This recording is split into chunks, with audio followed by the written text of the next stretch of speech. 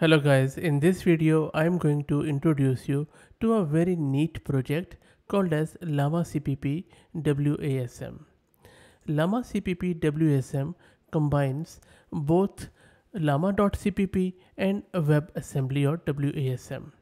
It is a project that brings the power of llama.cpp, which is a very high performant C++ library, to the web using WebAssembly. In very simple words, this project enables you to run your large language models in your browser. That's it. Now, when we say llama.cpp, as I said, it's a C++ library which enables you to convert large language models into a quantized or shorter form so that you could run those models on your CPU or a mixture of CPU and commodity GPUs. And WASM stands for WebAssembly, that enables code written in languages like C++ to run on the web at near native speed. So that is why this uses llama.cpp to quantize the models, and then WASM to make them browser native.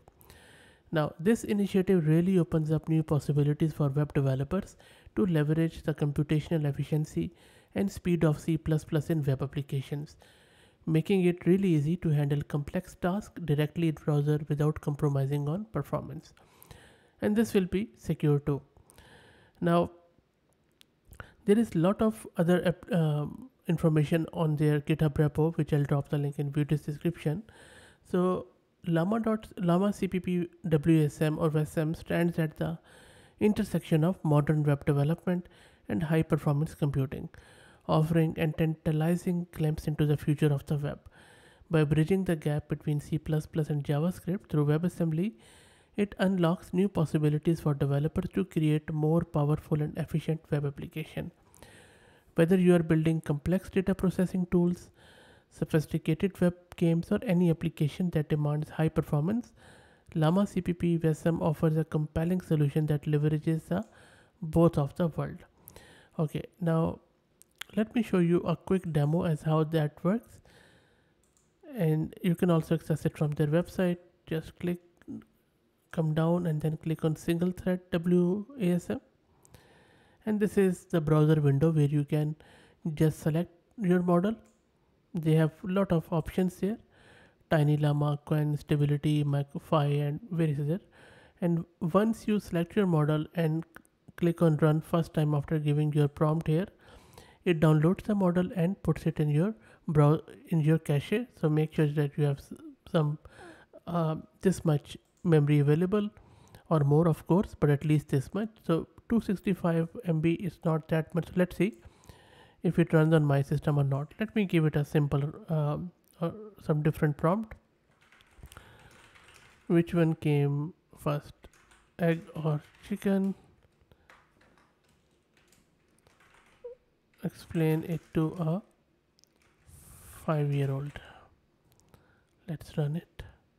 You can see that it is loading the model, also showing you at the bottom. So hopefully my system will have enough memory there.